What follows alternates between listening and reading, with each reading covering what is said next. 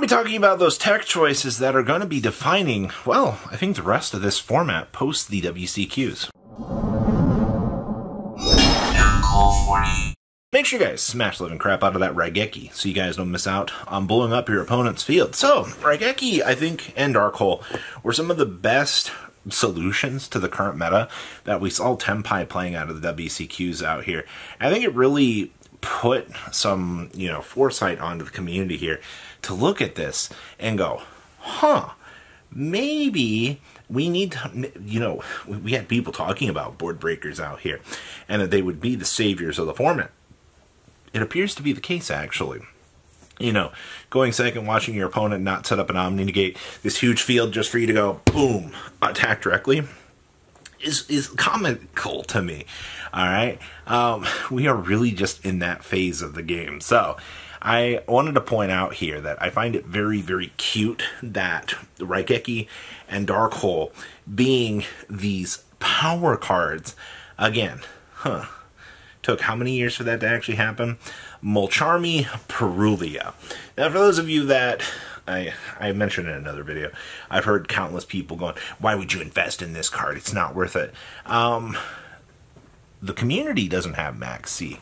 I feel like Perulia has been slotted into decks as the missing Max C. Like players are looking at this card, they're like, I'll take a draw too. Like, okay, like that's fine by me. Like, I'm not really doing anything else with it. Maybe you'll get another hand trap or something along the way, like a Nibiru, for example. That's why people are willing to spend, the $45+ on this card right now, because the card is that strong for the course of the meta. It is defining those techs out there. And I think if people are going to continue to ignore this, they're going to be more pissed when we see this card possibly cross over the $50 mark. I think this card's here to stay for a while. Next up is Spooky Dogwood. We've had two discussions about Spooky Dogwood. I have to mention it as a tech choice because of the stupid time rules that we've been seeing out here. And I agree. It is really annoying to see the time rules being the way that they are. Spooky Dogwood shouldn't hypothetically be an issue, but because the game works in the way that it does, you're seeing Dogwood come in and steal these game 3s from people just because, well, guess what? They drew the Dogwood. You can't really tell your opponent to play faster because a lot of these combo decks do take a little bit of time, and I do want to re-emphasize that. This game is time consuming.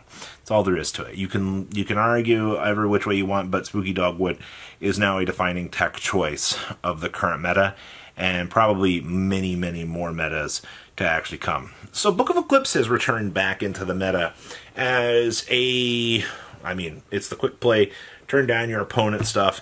Your opponent can draw some cards during the end phase, but you're probably going to clear up their board, which, in my opinion, is pretty good. This card has turned into the ultimate double-edged either defense or offensive card that you could be looking at. Alright, and I love that about it. Alright, it is a free emergency button for yourself, too. Most of the extra modes that you get with this card might not really matter all that much, but I want to mention them because even triple purposing cards out here, like the Book of Eclipse that we're seeing, these decks actually use Order Force, like an Omni Negate to get, one of the more pesky, evenly matches to stick out here. That's what you're looking at in terms of the powerhouse plays. So happy to see that. Dimension Shifter.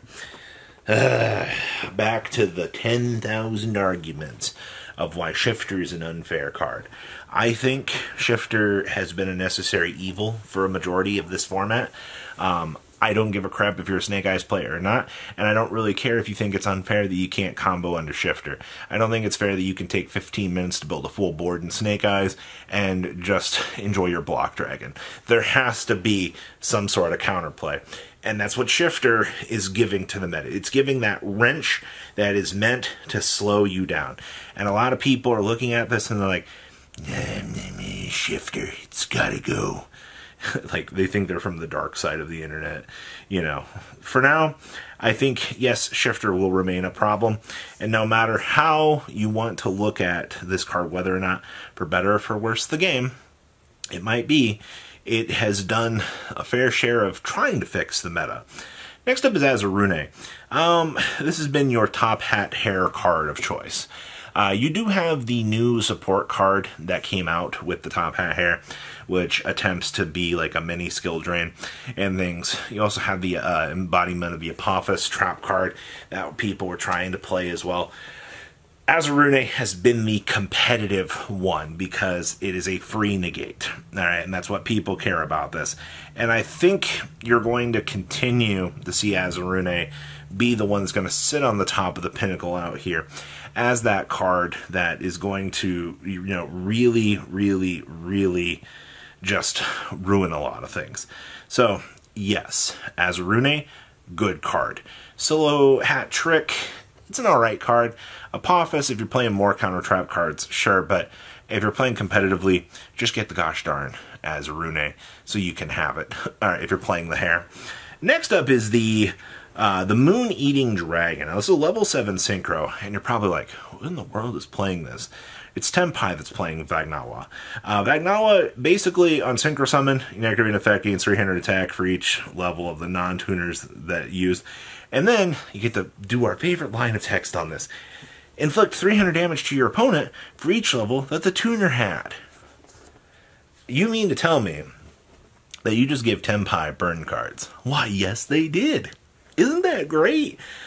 So happy to know that if, for some reason, a game against Tenpai has taken me 45 minutes to try to close out, when we get to that very, very precious Game 3 that they just need to stick a battle phase to probably win, just knowing that they have a main phase, oh, oops, sorry, take some damage, tee-hee-hee, what are you gonna do about it?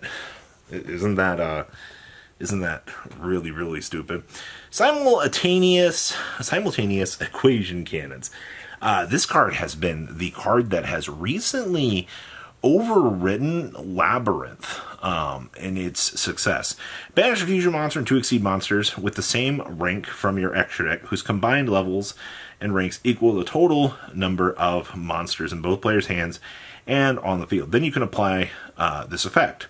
So you can return 2 of your banished monsters to the extra deck, 1 exceeds and 1 fusion, whose combined levels and ranks equal the level of the rank or of one face of monster opponent controls, and banish all cards that they control. So basically, you're getting a free board wipe off of this, and it's a banish off of this. Labyrinth doesn't give 2 craps about its extra deck. Banishing 4 or 5 cards off your opponent's field just wins you a game. And that's what you're doing with this card. It is Blowout Central, and it is so strong. Jinzo. Jinzo made it? Yeah. So, Jinzo, I saw Jinzo was starting to see a side play in a couple of decks. I was like, okay, shout out to the Golden Lord over here, too, for being a 3,500 attack point monster. Didn't make it in the tech choices here, but Jinzo, being able to deny these trap decks a chance to do things is freaking hilarious. I mean, Jinzo's a classic card that we've seen show up every once in a while when, Labyrinth kind of starts to get out of control a little bit, or you're looking at, maybe I don't want to deal with traps today. So, we side deck in the Jinzo to try to offset the craziness that is coming with that. And that's why you're siding Jinzo right now, is that card to try to balance out the game so you're not losing to the stupidness. Yeah, that's right. I said it. Jinzo is a tech choice. What now? We've really made it very far in this game. And our last tech choice here is actually Fiendsmith. I've seen... This wasn't so much like a WCQ tech choice. I would say, it's been kind of cool to see the Fiendsmith and how it's been incorporating into these different decks. Another classic example, I think, was Memento, which I didn't actually think would be playing the Fiendsmith stuff, but the TCG version of the deck just said, snap, crackle, put that crap on in there, and we're going to play this. Fiendsmith definitely has changed the game.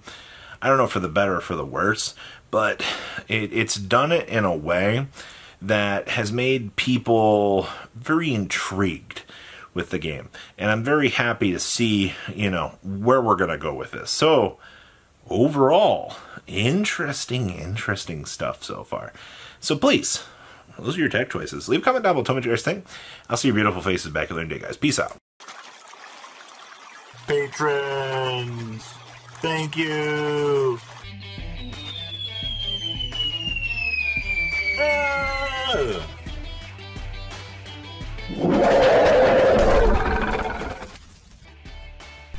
Thank you so much for watching. Check out these other videos.